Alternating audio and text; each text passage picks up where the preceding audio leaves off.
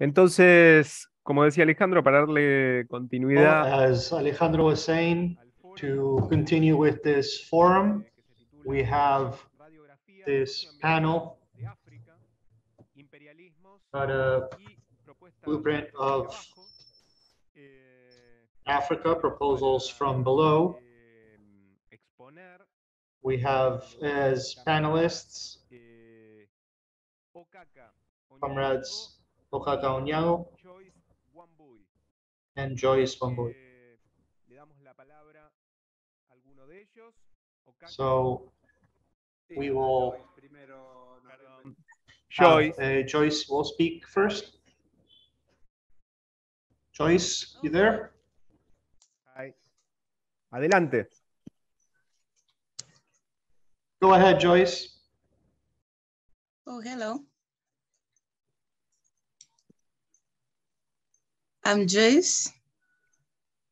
Joyce Wambui from Kenya, Africa, living in Nairobi and near the largest dam site in Kenya, which is the Ndora dam site.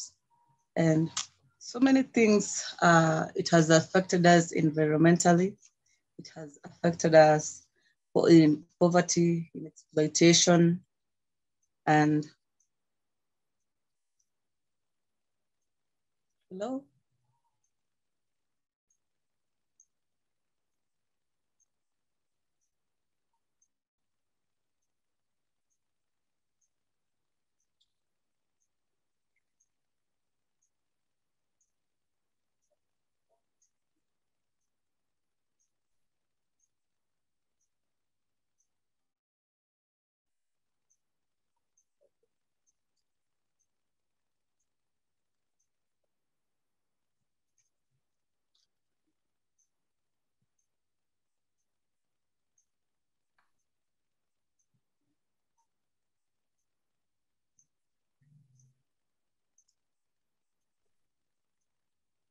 One minute, Joyce.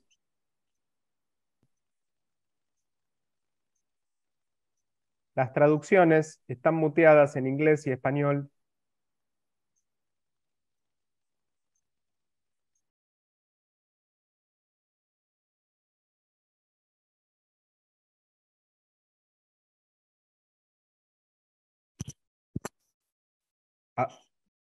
Joyce.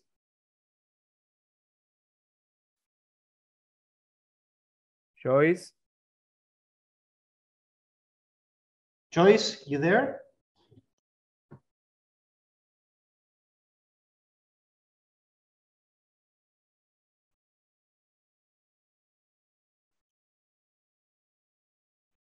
Fede, ¿podés comunicarte con la compañera?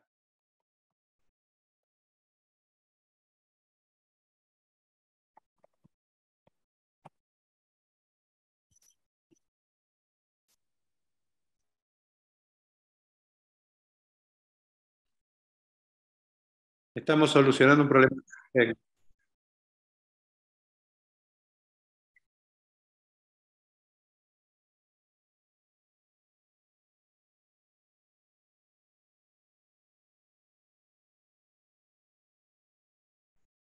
Joyce, can you hear us? Are you there?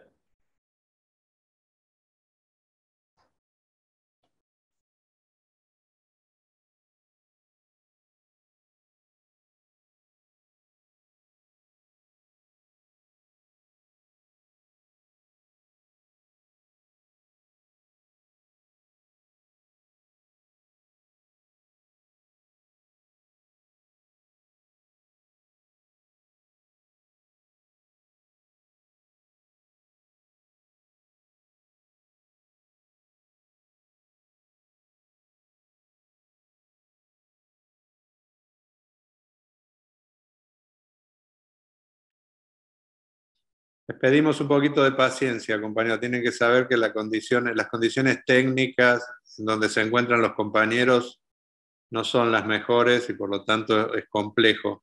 Ask for a bit of patience because the conditions of communication with where the comrades are very complicated. Ask for a bit of patience to resolve these issues.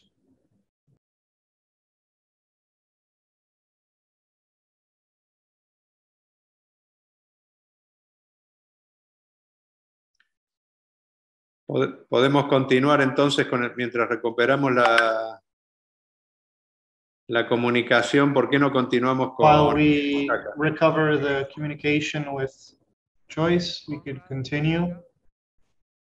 Comrade Osaka. We can continue with you in the meantime. Yeah, no problem. Okay.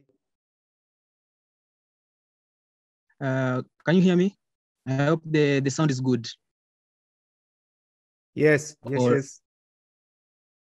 All right then.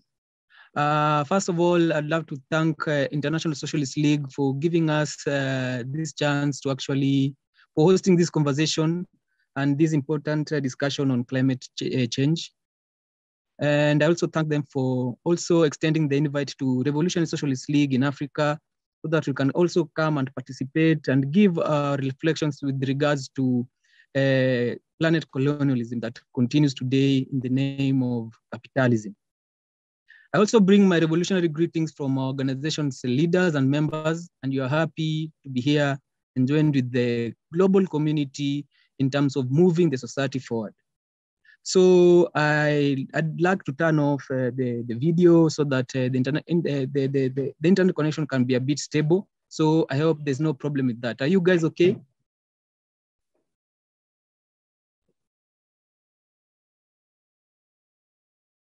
Is it okay if I just turn off the video? Okay.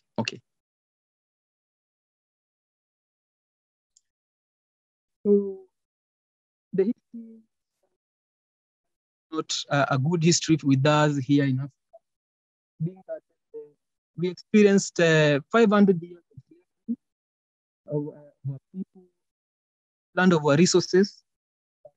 Other than that, for us, we experienced 67 years of colonialism and British rule. And now we have been undergoing another, which has seen a lot of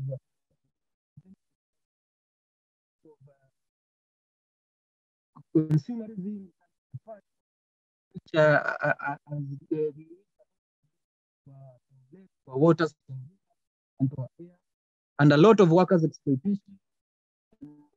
The implementation of liberal policies that come of neo-colonialism. From that, since even after we got nothing much has changed, and we continue experiencing the same conditions that were there even during the war. And how this has been affecting capitalism. Capitalism has been growing off the backs of Africans, the same variant, action, since in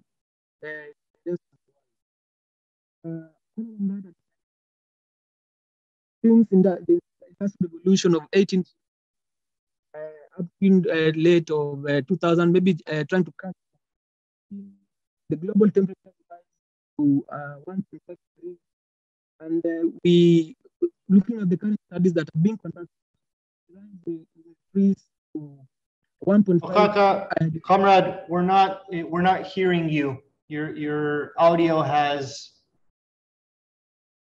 cut off. No se escucha el español, Federico, no se escucha. La traducción no se escucha. Oh, can you hear me now? Is it okay? Since you turned off the video, we can hardly hear the audio. What about now? Can you hear me? Yes, we can hear you now. But you should start again where you left off when you had turned off the video. Oh, okay. So I was trying to historicize the ravages that come with capitalism And what is this that was discussed? Capitalism is a history of us because it has been growing off the backs of Africans since its inception. When we look at the Industrial Revolution that took place in 1850 up to date, I think the early studies show that at around early 2000, the global temperatures rose to 1.5 degrees. And it's now expected that in the next 2 decades, we'll be experiencing another 1.5 degrees increase in temperatures. I hope before I start crunching up the numbers, you guys can actually hear me well. Am I audible enough? Yes. Yes, we hear you okay, but okay. Try not to move so much. Okay. So with the Industrial Revolution is that we saw a lot of pollution taking place in places where the industries were located, and we also saw the subjugation of women, and also the use of child labor in actually bringing capitalism to being. I'd love to say that the same conditions, as much as they don't kind of exist in Europe right now, they've been shifted and actually exported. They've been exported back to Africa and largely to many parts of the global South, where we see the same industries that were there in the UK. When we see Karl Marx writing and kind of Engels also chipping in on his book the Capitalist Manifesto, we find that there's a lot of use of the kind of long working hours, active tendencies of the industrial that was draining off resources from all continents. So industries that continue to pollute our environment, largely for trying to create goods for consumption in Europe and United States. Numbers that we kind of have the facts that as of today and as of now accounts for 3% of global emissions taking place, and the ravages taking effect, the bushfires, the big floods, and the heat waves that keep on pounding on our kids, on our people who are even less equipped to deal with these climate changes, are the worst affected. Mostly from Africa, only one the global carbon emissions that are there.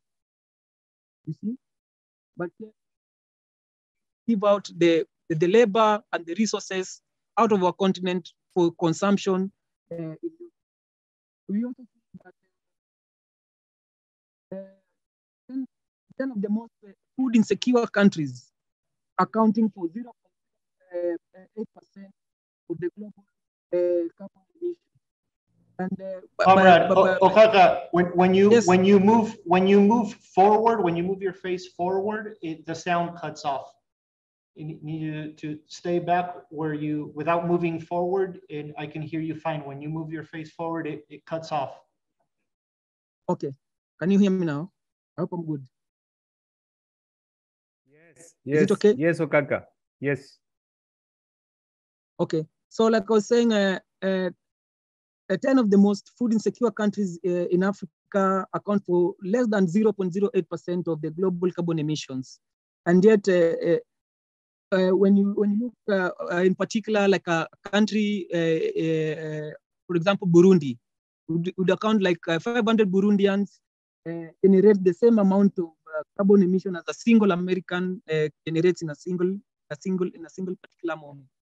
So this shows the kind of veracity that Africa is bearing the brunt of the environment pollution as it is. But then when you look back and on how they benefit from it actually, there's little that we can do in terms of actually mitigating and also kind of having those kind of social safety nets to actually shield ourselves from the environmental exploitation. Africa actually contributes less on emissions, and they have less, we still have less equipment to deal with these climate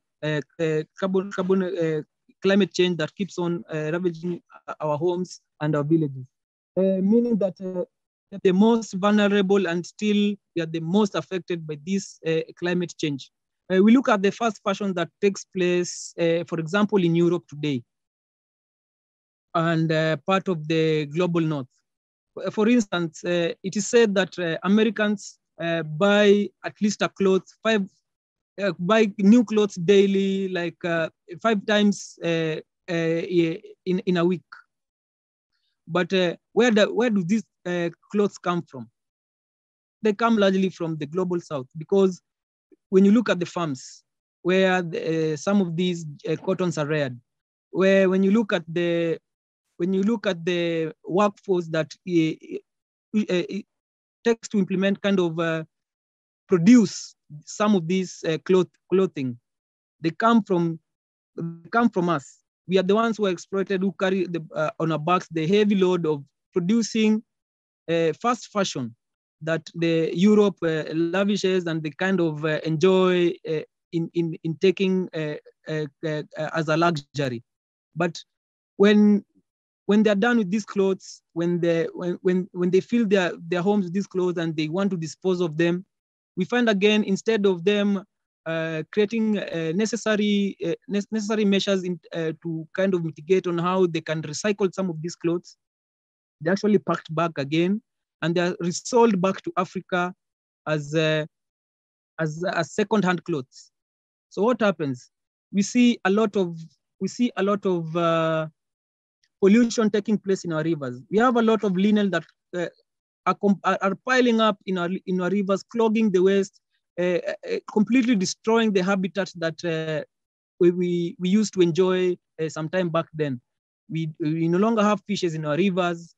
We no longer see have the trees that used to grow in some of these, all because we see linen that are wastes being deposited directly in our rivers, and they go and clog our lakes, and some are actually deposited into the sea. So capitalism itself, with its consumerism tendencies and its extraction, continues to by the day kill and stifle the entire population in the world. Also, that we see that there's been an increase. There's been an increase in the heat waves that continue pounding our people, not only in Africa, but some places in Latin America, India, and other countries in the global south. In the 1960s, when the climate change was taking place, we used to record like very low instances of heat waves hitting the region. And it was estimated that children who were born in around that period, in their lifetime, they experienced that at least like 10 heat waves in their lifetime. But with the current generation that's cropping up, with our generation that exists now, it's estimated that some of these heat waves will be experienced like 30 times more in our lifetime, even as our kids, as our children continue to grow and become adults. As the generation continues to come to fore, we see a lot of drought, a lot of famine, a lot of environmental degradation in terms of the mines that are always being used to seek resources, so that the industries in the global north can continue to produce the phones that you use, to produce the food stuff that you use. For example, when you see colonialism coming to Africa, we were forced upon some of the cash crops that we were not used to growing. There's the fact that they go around telling people that they found Africans being inferior and unable to actually kind of produce anything substantive. But that's a very big lie. With the Afro farming that they found here, our soils were very stable. They were very rich, and we were growing energy-giving foods. And if you look at how the performance of the African families then were and how we are right now, we are far much worse than our ancestors in terms of how they used to live and the kind of life they used to enjoy. So we were forced upon, for example, Kenya was colonized by the British. So they forced upon us coffee, which we don't consume at all. They forced upon us sisal. They forced upon us a lot of cotton, some of the stuff that we really used not to produce. And in implementing some of these colonial policies of agrarian industrial complex, we see that a lot of forests were cut down so that they could actually plant some of these food crops, because the capitalist market of the United Kingdom requested for it. They came and took some of the richness that we had in terms of the animals that were so natural to us, and we were living together with them. So they went on adventurous expeditions of shooting and killing and plundering the natural resources that existed in Africa. The huge trees that were indigenous to us, they cut most of it and shipped them away to actually feed the industries of the global north. So what are we left with? We were left with what they used to tell us are forms of development, but they generate nothing exactly for the African person here at home. For example, the railways that they built, it was built under the back-breaking labor of the African people. And they were basically built to actually extract resources from Africa. They were built actually to kind of plunder the little livelihood that and the cultural norms that Africans had, because with it came Christianity, with it came the European way of wearing and kind of social life. So we find a situation we find ourselves in a situation where we are the most underdeveloped countries in Africa, because the infrastructure that was set up was not set up to actually benefit us, but it was set up to actually extract resources and extract people, labor for the industrial for the industries of capitalism in the monopolies of the powers that be today. And the same continues going on as we look deep into the Congo. What are they doing there? We see mining companies, huge mining companies like, I'll not mention the companies per se, but I know the countries that are involved are very much also involved in countries in other spaces like the Latin America. For instance, Canada. They commit more than 70% of the mining industries that take away resources in Africa. We see them fighting for the cobalt that there is, and now they are pushing also these agendas on electric cars. They are lying to us about these things around solar panels and wind energy. Yes, they might be renewable in the short term, but the long run they're very devastating, because when you use wind power, when you use solar power, when you use those electric cars, they use batteries. The lead that come from the batteries and the cobalt that are used to actually spin some of these machines are mined from Africa. And how are they mined? They use child labor. They use there's also patriarchal issues around the use of women in in contract debts that usually occur in some of these mines, because they are not given any protective gears, they are not given good working conditions. They are left to, by their own means, to whatever powers that be, to actually kind of control the markets and the mines that these people work on. And that's why you'll always see Africa is at war. It's at war with itself because people are always rushing, and the global north is usually the first people to actually hand over the guns and the weapons for people to continue fighting for the little scraps that they leave them with that they call development. So these are some of the diversities that we experience here in Africa, and it's very shameful. It's completely shameful that we see people running, multinationals running to these same metropolis states, signing accords, telling us that they want to reinvest some of the resources that they have in terms of reforestation, so that we can get carbon credits. We can get carbon credits out of the pollution that they contribute to the world. For example, the US military produces 70% of the global carbon emissions per year, as compared to the rest of all other countries. So you can imagine the use of fossil fuels that they continue plundering and they continue using for the, who call themselves the superpowers of the world, ends up actually dominating and putting our people to a lot of subjugation, because the military industrial complex is widespread along Africa.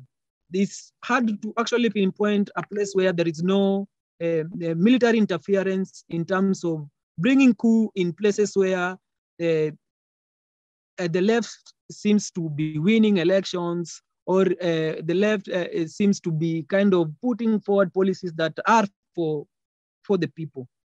So it is upon us that we call out these accords for what they are, because no multinationals will actually ever kind of bring any change for us. And in short, what they're telling Africa is this: maintain pollution for us. Let us continue polluting the environment, and then we'll pay you for it in terms of carbon credits and the kind of trees we'll be setting up. So it's a spit to our faces that these people are okay with continuing exploiting our resources and continue using fossil fuel to increase global temperatures, but then tell us that our only duty for us also not to develop will be just to sit back and maintain pollution for them. So we continue maintaining pollution. What a sick joke. So revolutionaries don't walk around saying that they are fighting climate justice with the Teslas. Teslas will not give us, will not bring us to the net zero, the carbon credit that they keep on going around with, telling us that it is the future. That's not the future. In fact, that's total diminution of the future. What we also see, we also want to call out is the use of charity as a way of fighting climate change.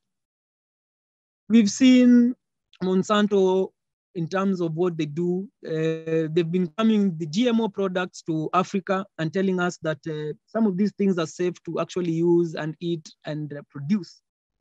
But it's bad for the peasants and the farmers back here home. We can tell you for sure some of these food stuff that they created in the laboratory are way too inferior as compared to the kind of seeds and the kind of food that we used to produce ourselves even before the Europeans came to Africa. How? The GMO food that are being spread here by the Monsanto family, I understand now Monsanto has been bought by Bayer, puts our peasants and farmers to constant subjugation of always buying the seeds. the seeds that Africa used to produce was self-regenerating. Like if we harvest today, I put aside a few seeds for the next season. So what happens? Every time I always have something that I know, come next season, I'll be planting this seed and it will be generating, it will be self-regenerating and sustainable for me. But the GMO products that come from Monsanto are a one-time use only, and then they are licensed. So like I cannot from someone and go and plant it myself because I'll be sued for using those seeds. I'll be sued for using that kind of plant. The other thing is that these seeds, when they mature and you harvest them, you cannot use them again. Why? They come with a lot of backlash. They use a lot of fertilizer which are not organic. The same fertilizers that are actually produced, selling us these seeds. They destroy the soil component of the land. So any other food I try to plant again in that soil will not actually grow. So I'll have to go back again to the shop to buy fertilizer so that I can grow on my farm. But before we didn't used to go to shop to buy seeds and buy fertilizers. But you see, with the current alienation of also food sovereignty, we find ourselves in a constant cycle of going back to the shops to buy food, to buy seeds, to buy water to feed ourselves. And these are things that were naturally given to us, and we used to enjoy them without restrictions. So the fruits that are produced are seedless. The foods that come right now are seedless, and these seedless fruits, you cannot actually take out any kind of seed and plant them back in a way that you can actually kind of see it being sustainable for us. So what happens? We are forced again to go back to the shop and buy, and don't have that good purchasing power because our peasants in our farms back at home already were already with the current capitalist crisis. They have been robbed of land, they have been robbed of water, and they've been robbed of any particular cultural or social way of living that they used to enjoy in the past. So what are we left with? We are seeing a lot of climate refugees escaping their homelands, going to look for greener pastures. Where? In the global north. That's why you'll always see people dying in ships trying to cross over to Europe. That's why we will see people having constant war and people fleeing their homes so that they can go and get arable farming lands elsewhere, especially in the global north, because back here at home, it's no longer sustainable. People cannot live off the land. People cannot live off any kind of cultural means that they used to enjoy in the past. So the neoliberal policies also that have been put on us continue to stifle the poor people, the oppressed people, and with it we see a resurgence of a lot of climate migration taking place. And as of course, as we have seen and we continue to see, capitalism doesn't know well how to react to some of these crises. For example, we saw Donald Trump putting a very huge fence in America to bar people who are in Mexico from coming and migrating to America. So these are some of the things that they do to us. They put up huge fences. Some of them are some of these fences that I'd say have been built also in Africa here. We see them in Libya. We've seen them in some parts of Algeria, I think, and they are being built not by these countries, but by the same countries that are major contributors to these people migrating. France, Italy, United Kingdom, Germany, major polluters, major destroyers of the environment, and still yet they deny people the right to actually move and resettle in areas that they feel are a bit conducive and safe for them. So some of these policies that they put in place where they force upon us to kind of depreciate also our currencies, so to allow in a lot of import coming from some of these capitalist metropolis like Japan, where we find ourselves consuming a lot of electronic waste in the name of second-hand goods, and end up in our dump sites, affecting our kids, affecting our environment, affecting our whole habitat in terms of the birds that we used to see, and all that good life that we used to enjoy. So capitalism in itself has failed to actually solve its own crisis. And speaking about a crisis, we also look upon ourselves the issues that come around in terms of the use of plastic waste. A lot of plastic is being generated, and we understand plastic comes from the use of fossil fuel. The same fossil fuel that they struggle so hard to siphon out of the global south, for example, Nigeria. At the same way, they use the plastics to actually dump them back in Africa. So we see them destroying the environment completely, even the oceans, in terms of extracting some of these natural resources. There's a report I was going through that says the exporting the oil companies that were mining offshore in Europe in the past decade had only experienced 10 instances where there was oil spillage into the sea.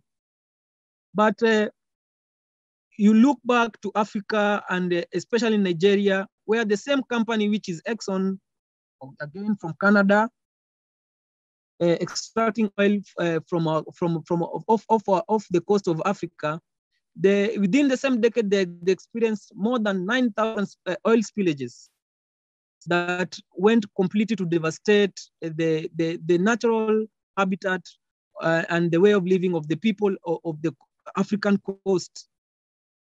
How these pillages kill the fishes that these fisher folk depend on. Their way of life is altered because they are now forced to look on ways on how to actually sustain their families when their communities are completely fishing families. So some of these reports never really reach the mainstream media, but these are some of the atrocities that take place in Africa. Coca-Cola, for instance, produces a lot of plastics, but we see them piling some of these wastes here. The use of single-use plastic has been one of the major contributors to pollution in Africa, because they clog everything. They clog the sewer lines, they clog the rivers, they are burned, they clog the air, and affording the simple living conditions that are required for the average human being become completely unbearable. So the only solution we find ourselves that is actually the best way to actually mitigate some of these atrocities, actually to completely not use plastics. We don't want plastics. We don't want the use of fossil fuels because we're not using it before. And right now, as it is, the developing countries continue to grow, continue to increase their GDP because capitalism is obsessed with consuming. It's obsessed with growing. It's obsessed with innovation. And yet, those of us who contribute some of these resources in the growing of these capitalist states never develop. We never get anything out of it. Actually, what we experience is nothing other than just oppression, you see? So with that being said, maybe my last point would be on the issue of charity and the foundations that go around whitewashing, I'd say greenwashing actually themselves, that they participate in green energy. They participate in ensuring that Africans enjoy a comfortable and good lifestyle. it's a complete joke. It's a complete lie. There's nothing that comes out of it, because what happens is that we find that in having these fundraisers, in having these foundations, in having these charities, they give us a drop of the wealth that they actually consume themselves, and they actually accumulated. They give us a portion of the accumulation, of a very minute contribution of what actually they've accumulated from us. Then even in that small charity that they've offered, a lot of it is used in exploiting the people in terms of growing back their industries. I'll give a good example that took place in 2014 in Kenya. The Melinda Gates Foundation came to Kenya saying that they were teaching 50,000 farmers to actually practice good farming habits. But what they ended up doing was that they had shares. They took more shares in Coca-Cola. They had $585 million in Coca-Cola shares. So the 50,000 farmers that they were training back home here actually practice good farming habits ended up being to actually forgo the energy foods that they were growing in their farms and actually plant passion fruits. And what by extent happened was that the passion fruits that these farmers were producing ended up putting them in a lot of obligation in terms of working again for Coca-Cola, so that they can actually produce this passion juice Fanta that they propel around, telling people that it's part of innovation in terms of whatever it is that they're doing.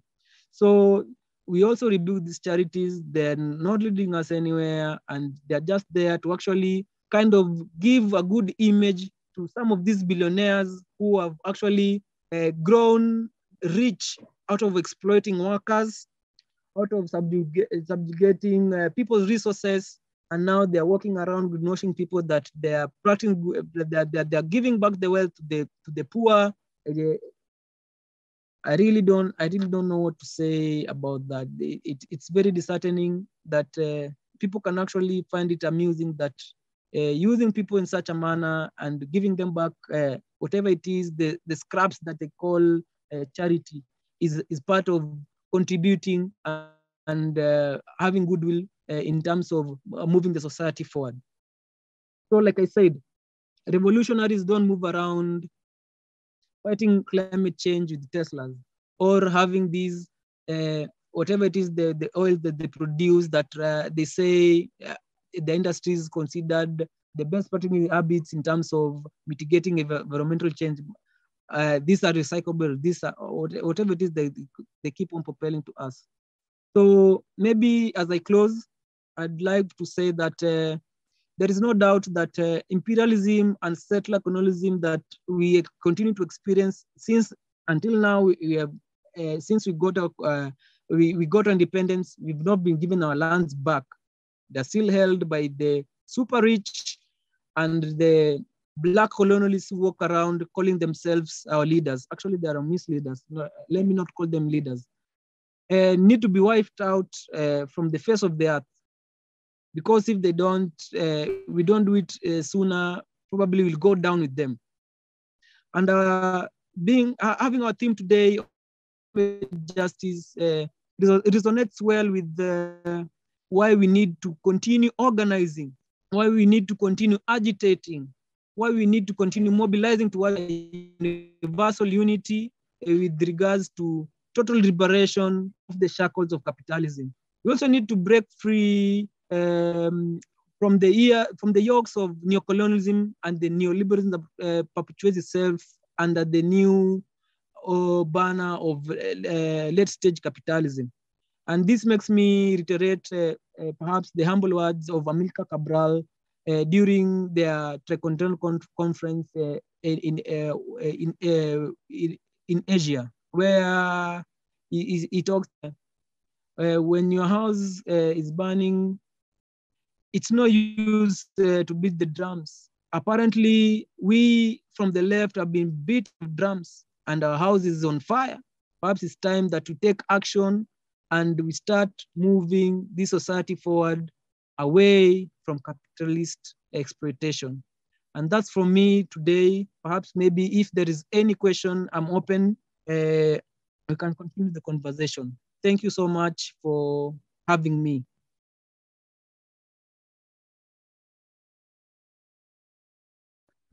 Thank you, Okaka. Ahora va a seguir en uso de la palabra la camarada Joyce. Thank you, Okaka. Now, Joyce Wambui will speak next. Joyce, you there?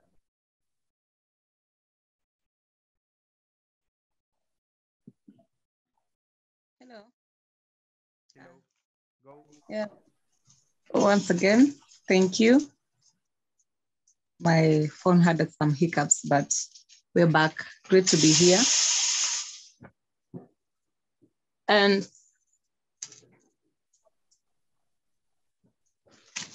yeah, today we're going to talk about the biggest dump site in Kenya and how capitalism has affected us, especially due to its nature of pollution and the area around it. We have Dandora and Korogocho being among the slums in Kenya, and capitalism has affected us because the biggest dump site here in Kenya pollutes every day in 850 tons daily. According to the research that was done just recently, stating that the lifeline of a person who is born and raised in Korogocho or Dandora cannot live up to 40 years. The life expectancy is 40 years. And when the life expectancy is 40 years, it means that this person is affected by this pollution. So many cases of sickness, the coughings, the childhood cancers, the cognitive impairments, cholera. We have this hazardous smoke every day at around since 11 p.m.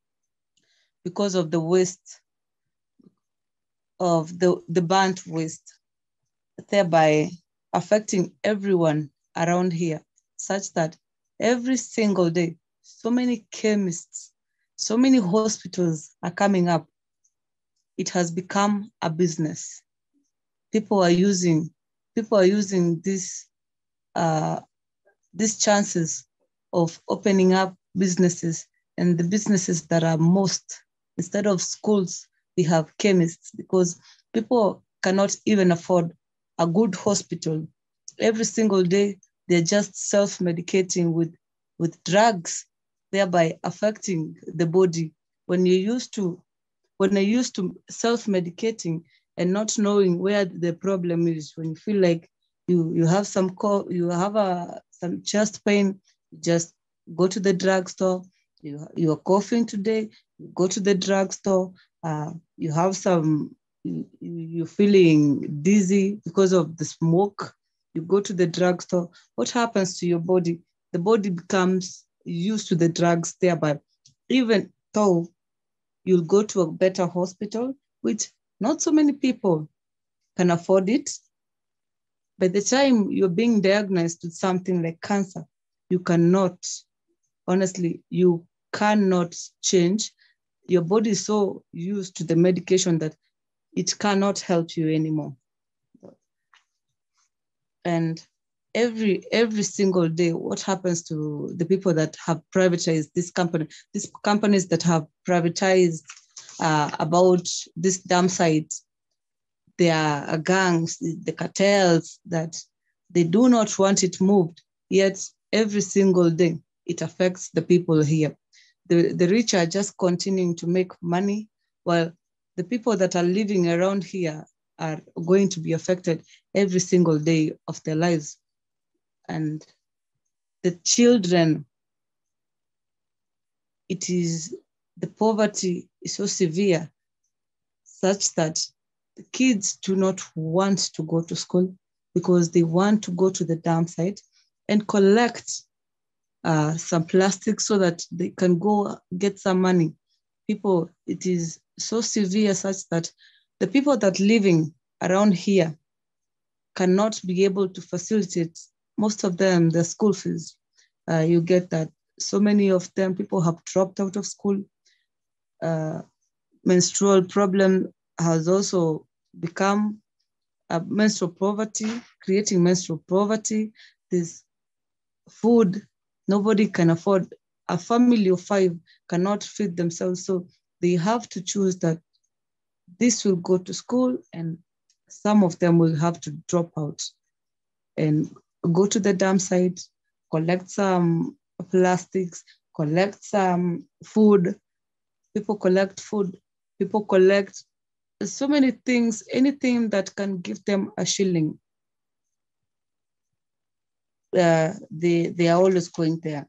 So it makes the poverty level to still remain because the people that are supposed to go study, have a life, do something better, get themselves out of this misery, cannot even afford to feed themselves such that the higher percentage keeps on the same level instead of growing. And the wastes, it has affected our waters. Every time it has contaminated our water, it has polluted our environment, it has polluted the soil such that you cannot grow anything in this area. But the good thing is that the RSL, through political education, we have this called Wangari Maathai Cell, and we are educating people, we are educating the community through political education. We are trying to show them how this capitalism has affected their lives, how communism and socialism can help us grow out of this, how we're supposed to tell the government is one body and we are the body, how we as the people have the power to change this, and so that the government can listen to us, so that the capitalists we can break from this bondage. And every single day we have these political classes. We also go to the schools. We are also teaching children that they're supposed to, through ecological collective organizing, we are teaching students that since the dump site has already affected our bodies, what can we do to change this? What can we do to cleanse this air? What can we do to reduce the number of hospitals, to reduce the number of drugstores coming up, to reduce the number of children getting sick, to reduce the number of these poverty levels?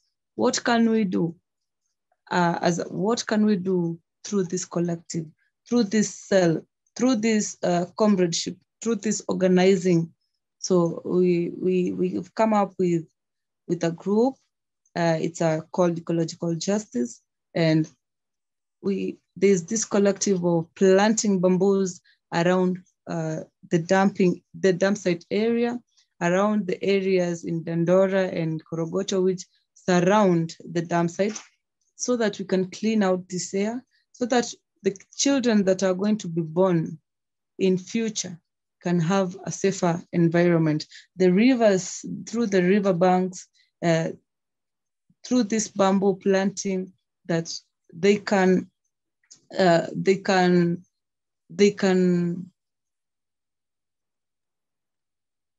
clean our waters, they can clean our environment.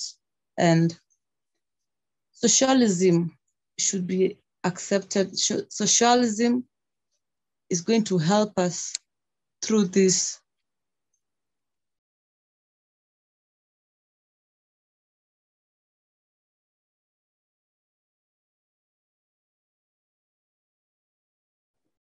Joyce, you're muted. You hit the mute button. You have muted your mic.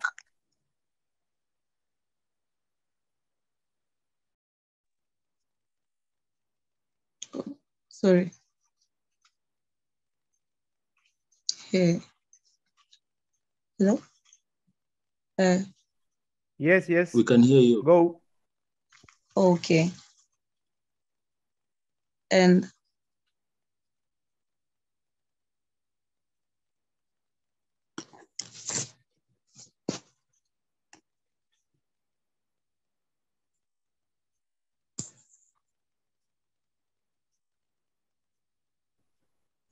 Joyce, we can't hear you. There's no audio. We cannot hear you.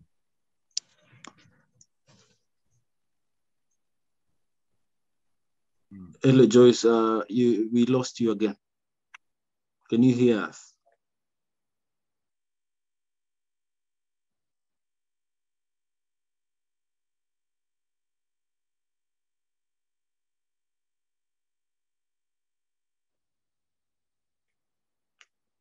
We might have lost her. Let me contact her privately, see if I can get her.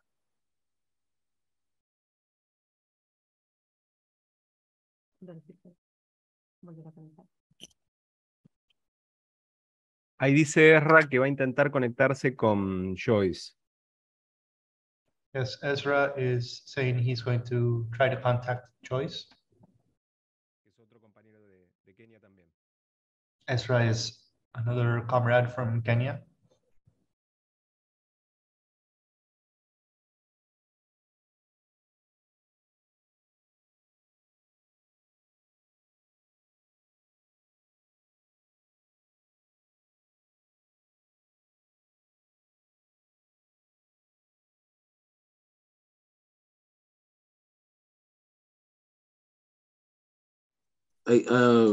I think our internet is bad, yes? So I don't know if we can move on. So as to save time, because yeah. ¿Por qué no continuamos con Ezra entonces? Ezra. We can continue with Ezra then. Yes. Yes, I'm Ezra Otieno. Standing in for Leah, who just had an emergency and couldn't attend the session today. And I'll just speak on the ecological justice in Kenya, which most of my comrades have already spoken about. I am a member of the Central Committee of the RSL. I'll just piggyback on what they had said. Just to add on what they have said, because most of the things they have said is actually what we do. And I'll just give a picture of what happens in Kenya in regards to imperialism and ecological justice. So, ecological justice in Kenya is a collective community. As RSL in particular, we have ecological justice groups in Nairobi. I think Osaka talked about this in western part of Kenya. We organize in a number of ways, mainly in political education. It's because we think it's important that people understand the global economic and political systems and its impact to the people. The ecological crisis, is a direct consequence of the global hegemony of capitalism and imperialism. Through the climate-triggered emergencies, there are glaring crimes of capitalism against nature and humanity as part of nature. So through the study cells and community resource centers, we have access to progressive literature and films, which we give to comrades to try and go through as a way of learning what really goes on, and through this, they are able to join the ecological justice movement and participate in activities that might affect change in the society. This help people to connect the environmental apartheid and to the general militarization of the country and in the regions. We organize, young eco warriors. I think Maclara had talked about that, and we even have children groups who are groomed to understand and make interventions to mitigate the immediate impacts of ecological crisis and grow up ecologically into conscious people. Most children spend a lot of time in school, so we support them to have green spaces in schools to help pollution, since most of the schools in urban areas are situated in heavily populated areas. So Maclara, Comrade Joyce had talked about, the things they're doing in Dandora and Korogosho. And just last week, 2 weeks ago, I was there, and they formed this Korogosho Ecological Justice Collective, whereby different groups, I think 12 of them, came up with a collective, and they resolved to do this ecological justice work that we're talking about. And with this, they were to incorporate this with the political education that RSL does. In addition to this, we also have Art for Liberation. There are a number of artists, in the ecological justice movement who use art to sensitize people on the importance of protecting the ecosystem through, spoken word, graffiti artists. Comrade Okaka maybe knows most of them. Landscaping, some of them are acrobats and other forms of sports. These help in mobilizing and educating the people. We are striving towards having people understand that humans are part of nature, that we have an obligation to change our production and consumption models that have people entirely unsustainable. We want to see the climate justice conversation coming from the bottom up and interventions happening from within the communities. We need to get the people to understand the climate crisis can only be resolved by a systemic shift, not a regime change. And that's the basis of the political education that RSL stands for. We want systemic change. Under capitalism, from the root in itself, there cannot be ecological change under capitalism. We believe that only a systemic shift can change and bring ecological justice. The products of nature are public goods, and that should be accessible to everyone. We believe that it's our obligation as part of nature to be good custodians of natural resources for future generations. Speaking about the state of ecological crisis in Kenya, East Africa, Central Africa, and Africa as a whole, it's worsening. And people are being further alienated from nature and its projects. We are getting more and more pauperized to the extent that we are barely accessing basic necessities, like land, for example, which is the main means of production. Water, food, decent housing, green spaces are being taken over by private organizations. For example, in Nairobi, the biggest green space called Uhuru Park was closed 6 months ago for renovation. And, people will have to pay to access a space like that. There are things that nature provides for free, yet they are being privatized day by day. People use natural things like light and water as bargaining chip to get to people, and pay more for, bare minimum, like housing. There are more punitive agricultural laws being passed, particularly seed laws. Comrade Okaka had talked about this. They're very retrogressive and repressive to the people. These laws actually criminalize smallholder farmers and make them dependent on corporations. A lot of harmful synthetic fertilizers are the main fertilizers that farmers use, and carcinogenic. They are carcinogenic, and they destroy the ecological system that is still dumped in the Kenyan market. And there's a law that is being considered that they want to legalize GMOs. This is very sad, and we we are in collaboration with a group called the Kenya Peasants League that are really taking this up, and they are mobilizing people to stand up against these laws and try and change it, because there's an attack on green spaces. More parks, riparian land, and community spaces are being seized up to open up concrete jungle, like Huru Park, as I just said. There's also an obsession of graying the country and the region at large at the expense of ecological systems. Public green spaces are being militarized through fencing, military, and police presence. You know, people are being charged to access them. They are the conservancies, you know, and mushrooming, taking up large chunks of community land in the guise of conserving wildlife and taking care of endangered species.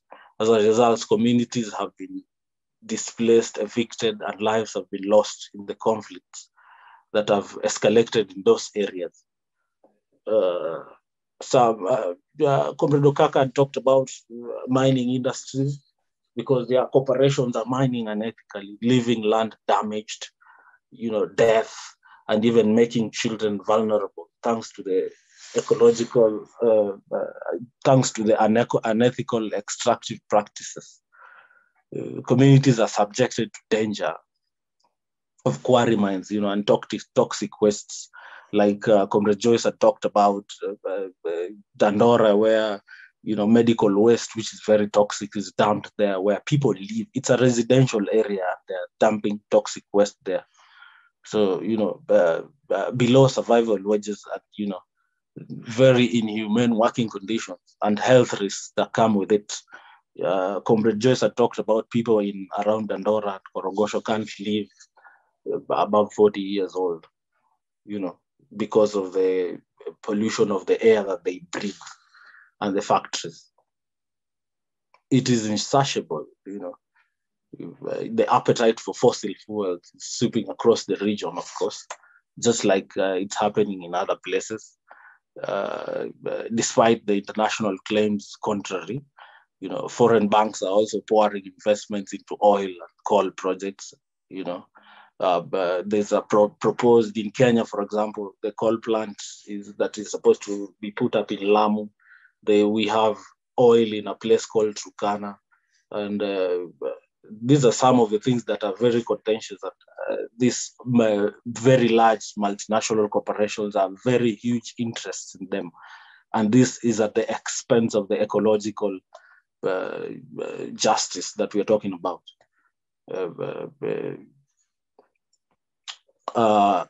There have been a series of calamities that we've witnessed as an effect of climate change.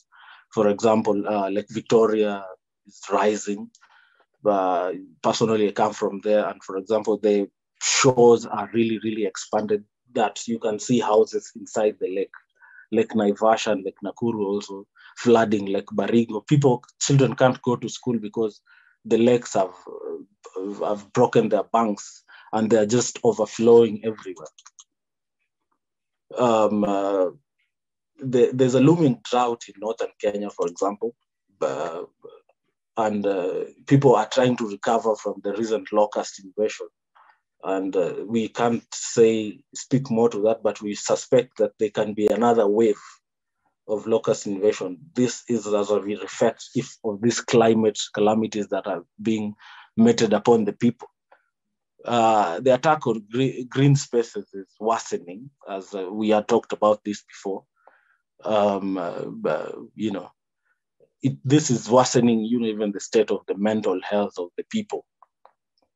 And people have limited spaces to unwind, and people, you know, they can't meet up, and they can't meet up in places because they have been locked down by the government.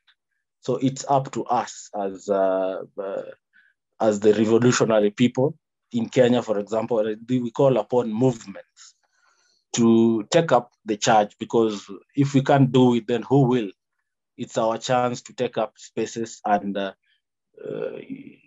form global alliances, especially in the global south, because environmental justice movements have become transnational. Interaction between levels of activity, from local proximities to global arenas, is used by activists to gain, wider view of the people. So we can come together and have, as the ISL, can have the ecological wing and have campaigns that, we can have, for example, hazardous waste. We can have a huge campaign that, because this is a huge platform for everyone across the world. And I know this crisis is a global crisis, not a regional crisis also. We can join hands and fight against this thing together, because we can't have them, as socialism says, socialism is an international thing. We can't fight ecological justice wars locally. This has to be a global fight for everybody. Just one point that I've taken up, sorry for the late preparation. The global south, the history that we need to understand also is something that I've forgotten. The academic public understanding of these environmental issues vis-a-vis the political angle of it, the cultural values of it, because we have some very ethnic, for example, in Kenya, communities that still live in the forest. And how do they relate with the environment, for that matter, and how does the deforestation affect them? Because there are people who interact with nature, as their livelihood every day. So we need to understand this, and bring them together and liaise with them, because the global south consists of many poor countries, and the emissions of this carbon is mainly from the northern countries. So we are the ones who are suffering for things that we actually least take part in them. So we need strategic alliances, and transnational advocacy concerned with these issues, and we need political education for everyone, because without this we are doing nothing. This goes hand in hand with what we are preaching. As socialists also. And with that, I think I'm done with my submissions. Thank you.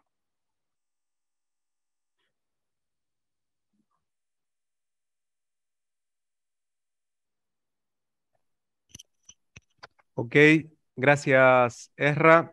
Okay, thank you, Ezra. We're going to tell you some of the questions, 4 of them.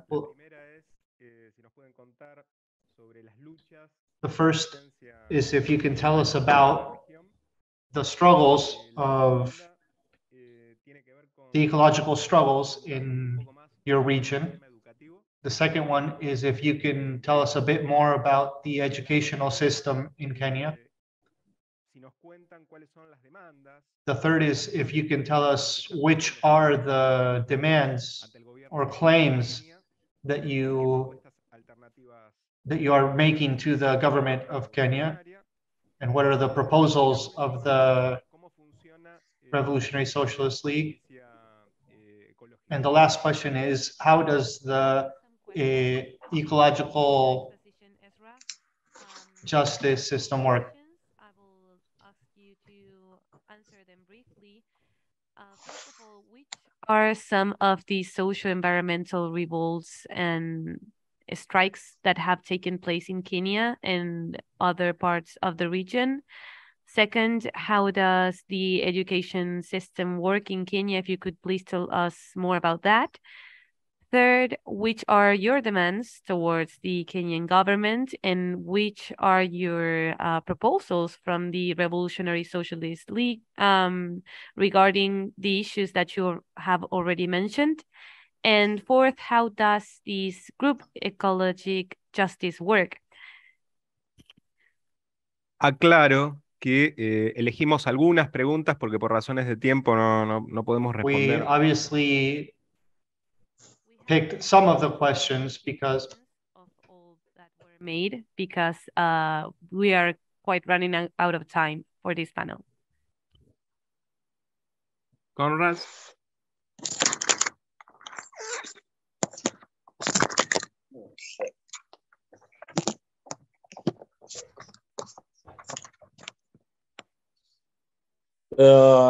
Sorry about that. I'll answer some of the questions that have been raised, and I'll leave some of them to the rest of the panelists.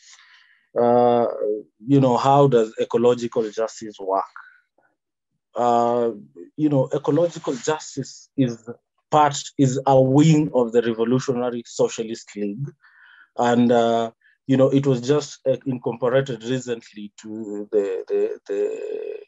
a pillar of, we added it to as a pillar of the Revolutionary Socialist League because we believe that ecological issues and matters are something of importance, and we have incorporated it to the political education program that we do have as the RSL. Ecological justice, as I had said before, is something that pushes for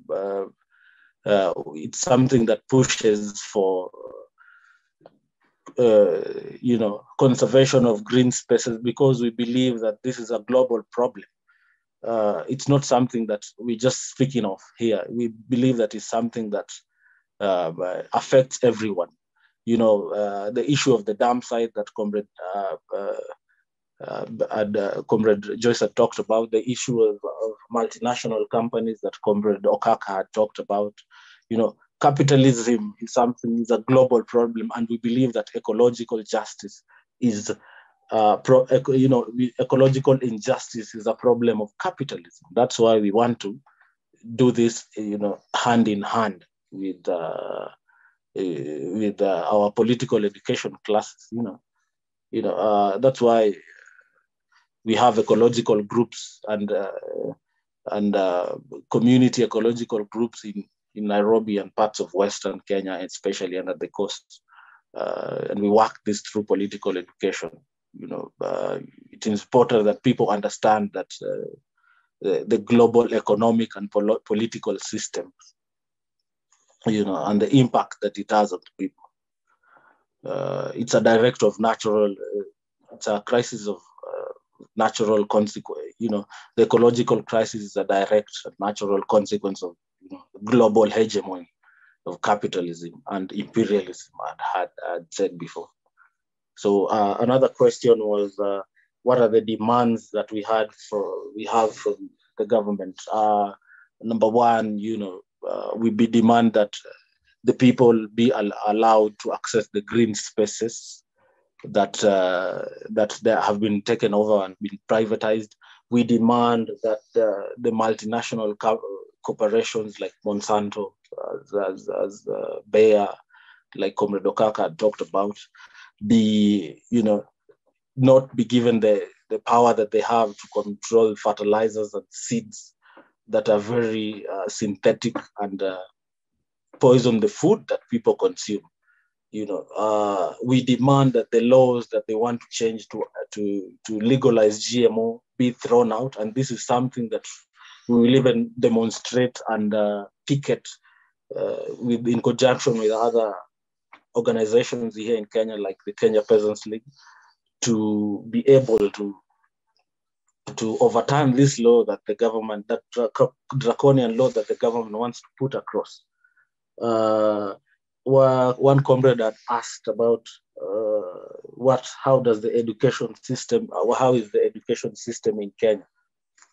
The education system in Kenya is very retrogressive, given the colonial education, because we have inherited a system that we were left by the British. It's the same, actually, the same way the British are being taught. It's not a system that encourages creativity and critical thinking, but it's a system that encourages competition. And it's like a pyramid scheme, because the people who can cram the best are the people who are considered like the best students. So this cannot allow people to think critically, this type of education, because even the history that the students are being taught is a very retrogressive history, is a history that is very false. And even when people are talking about the environment, there is no part of the curriculum that talks about environmental conservation. It's very minimal or nothing. It really emphasizes on some things like religion and stuff like that, things that are very backward, if I may say. I stand corrected. I'll hand over the rest of the questions to Comrade Okaka and Joyce.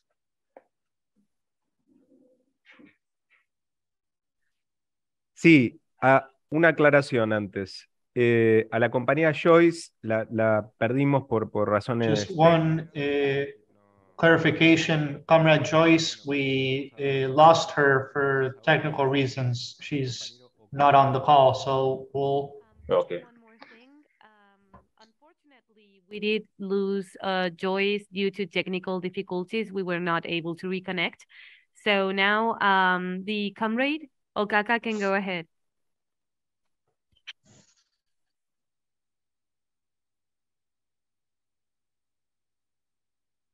Okay, hello guys. Once again, can you hear me?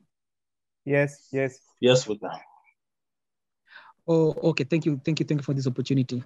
I'd love to tackle the question around the kind of campaigns that we've had in terms of mitigating climate change. So the campaigns that we've been running with is that we've been pushing for public interest litigation around issues that affect us. For example, the issues around the dump site that we've been told.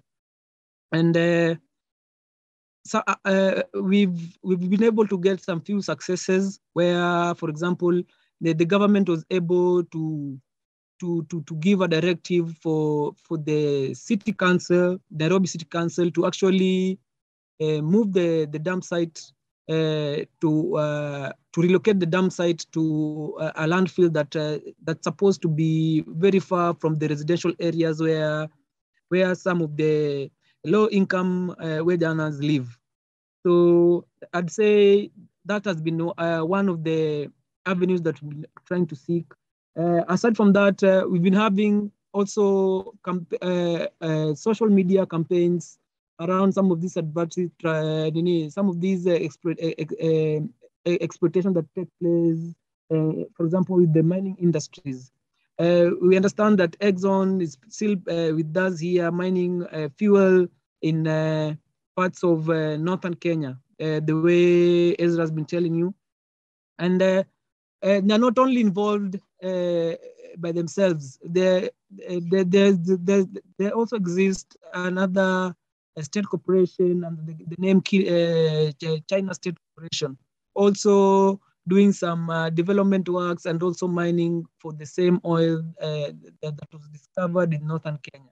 So what they did is that there's a lot of exploitation of the workers, and they protested at a particular time. That was last year at around September. So what we did is that we offered solidarity to the comrades in Turkana, who are actually far from us, around 800 kilometers away. And we called on to the government to actually seek and look into the issues of these workers, because they were being arrested and they were being arbitrarily arrested, they were being brutalized, and the government was not actually looking into trying and resolve the situation, because what actually happened is when the workers asked the government to come and actually salvage the situation, what they did is that they arrested some of the workers, and actually trumped up the charges that they were actually kind of misleading workers, and they were starting revolts that was not part of the regulated, I'd say, labor laws that so what we did is that we had some hashtags around the same. It was the #killer China state to it's still and see and China state. Aside from that, comrade, we can't. When you move forward, we can't hear you. Where we seek to salvage the only public space there is in, such as the parks that we enjoy in our cities, is that it's the only spot where we find low wage workers can actually go and rest to without having to chilling on the grass and cooling yourself off before you go back home, or you want to enjoy the family and stuff like that. So what happened is that the government had partnered, I think, with some of these international monetary organizations, and they were hoping to build a road that was going straight from the airport, and the highway was expected to end up in Gigiri in some of the high-end embassies and government parastatal buildings in Gigiri. So it was essentially a road for the rich, because this road being built was only going to be paid in ways that was not going to benefit the local citizens. So we had a campaign on hashtag Hands Off Uhuru Park, and I believe some of the procession can actually get to see them on and those. We also had a 3-year campaign on something called hashtag Njaa Revolution. Njaa is a Swahili word for hunger, which is a hunger revolution if you were to kind of translate it to English. So with the Njaa Revolution, we've been trying to kind of hold the government to task to actually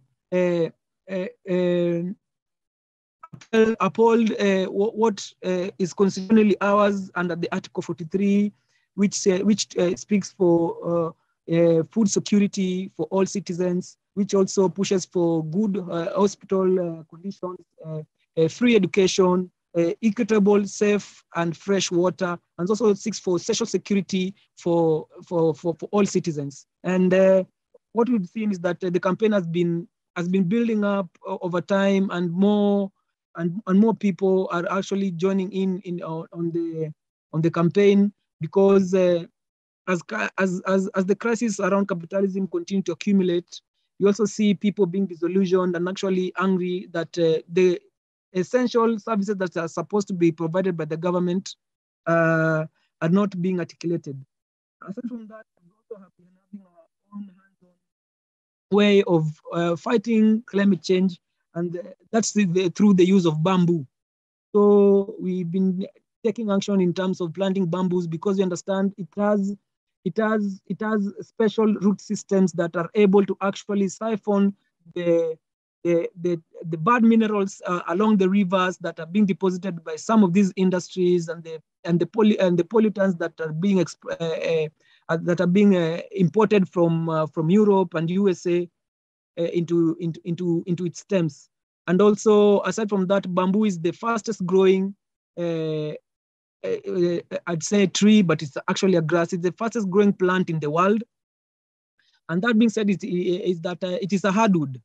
And being a hardwood and a fibrous plant, it has more than 10,000 uses. So we're looking forward to having a bamboo revolution where we can actually get sustainable homes built by the use of bamboo. We can also have articulate issues around environmental degradation, because with 2 years, places that have experienced a lot of extraction due to either mining or tree cutting, bamboo is able to restore the land to 70% its previous condition. So aside from that, we see bamboo also replacing some of the tools that are used in construction, like glass, plastic, metal, because of its hard nature and its tensile strength. Since it's very flexible, and you can actually kind of mold it to fit or suit any particular thing that you'd like to kind of construct. It can also be used as food, since some of its how are they called? The shoots, the bamboo shoots. Some bamboo shoots are edible, so it can also be a route to food sovereignty, and there are many more other uses and benefits that come with using bamboo. So also on Twitter, you can also go and look at the hashtag Bamboo Revolution and see some of the activities that we are doing in the community in terms of educating them to kind of embrace this plant, since the capitalist world is not even kind of seeking to embrace this plant. They call it the poor man's timber.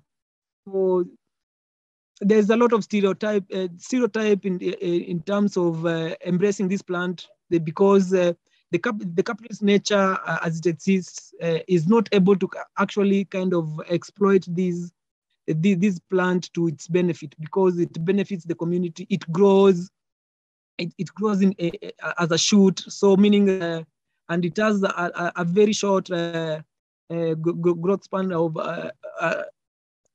for 4 years, as compared to most of the trees like the ones we have here that are being also imported from abroad, like the acacia. No, not the acacia. Had a call. So most of the trees that we see, like the oak trees, take like 80 years to actually mature. But for the bamboo, it's only 4 years. So you can see the kind of transformation that the bamboo creates is the best route to actually tackling climate change. And those are some of the campaigns that we try to run in our communities in terms of mitigating climate change. Any other questions? I'd be happy to respond. Thank you.